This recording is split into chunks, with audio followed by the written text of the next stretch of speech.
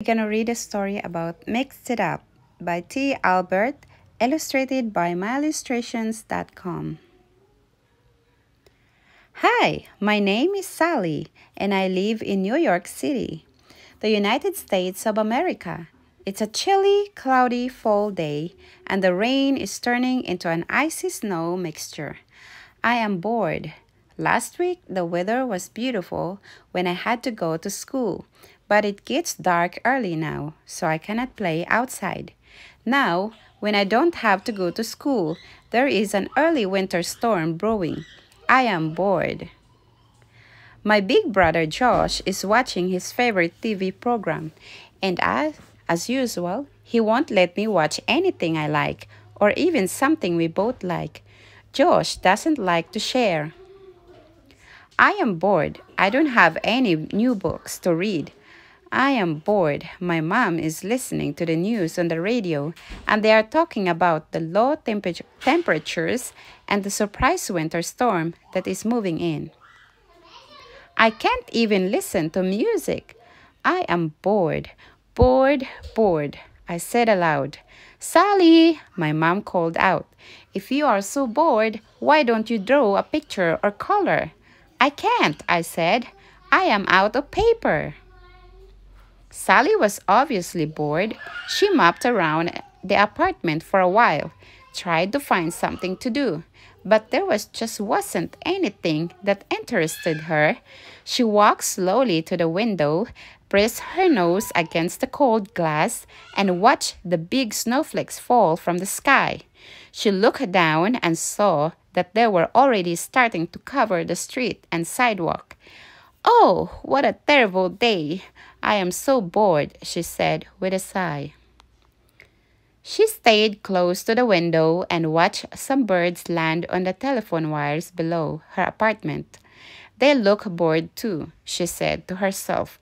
She watched the cars go up and down the streets as they left their tire cracks in the pure white snow.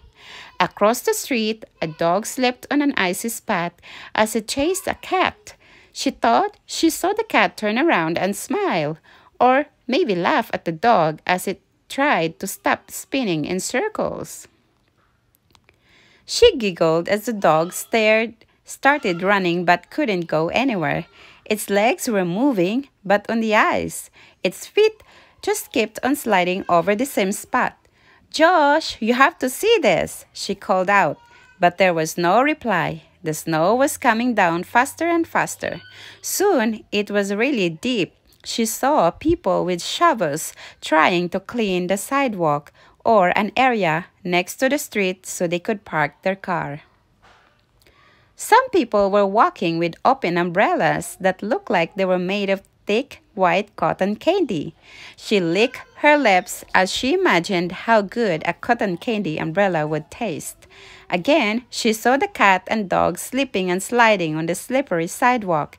She thought for a second and tried to say, slipping and sliding on the slippery sidewalk 3 times very fast without making a mistake. Wow, that is hard, she thought to herself.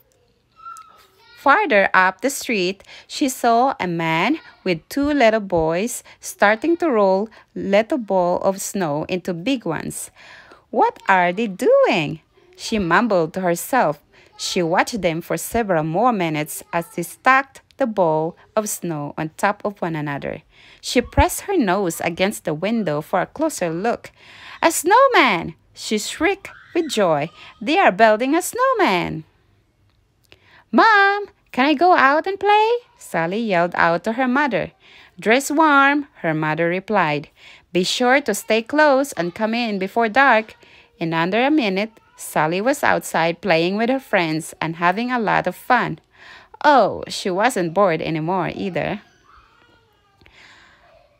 The afternoon passed, and Sally's mother knew she would be coming in soon. She also knew that she would probably be chilly and would appreciate a hot cup of cocoa. Her mother thought for a second as she looked out the window to check on Sally. All of a sudden, Josh heard his mother laughing. Josh, you have to come and see this, she cackled. He did, and they both laughed at the dog chasing the cat and slipping and sliding on the slippery sidewalk.